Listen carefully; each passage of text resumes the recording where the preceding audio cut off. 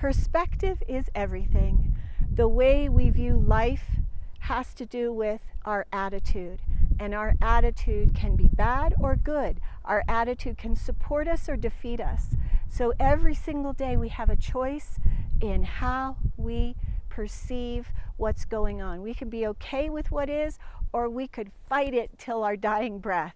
And I will tell you this, I have fought with God, I've fought with the universe, and I've always ended up with my face in the dirt.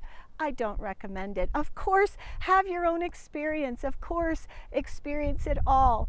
But what I will tell you is fighting with God, fighting with the universe is as senseless as worry.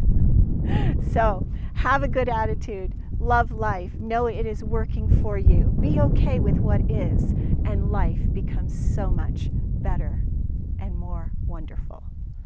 Love yourself fearlessly.